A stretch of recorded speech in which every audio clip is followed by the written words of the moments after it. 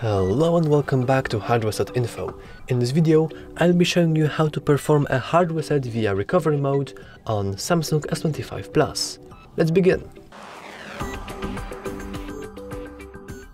So first things first, you have to plug in your phone into a running laptop or PC, as it won't work otherwise. So we simply plug it in. We don't have to allow or deny the phone access, as it is not required. Now we simply power off our phone. We can do that easily by just pressing the power off button.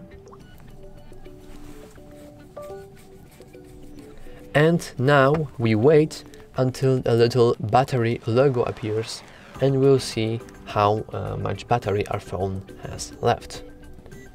So it is not yet it. We have to wait for a bit more.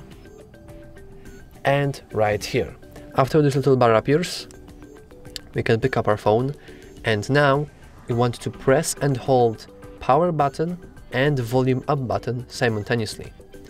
And so let's quickly do that.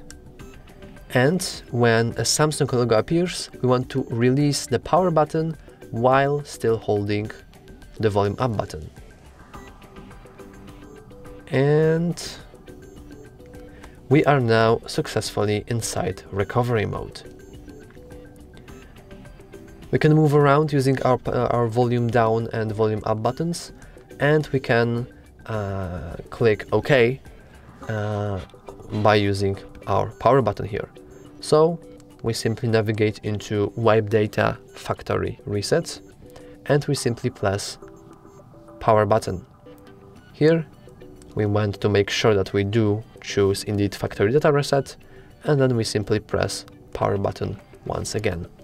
And as you can see, all the data wipe is now complete.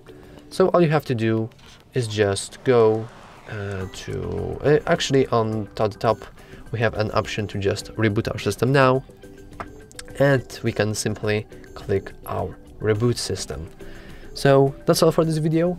If you found it helpful, please consider liking and subscribing. Thanks for watching.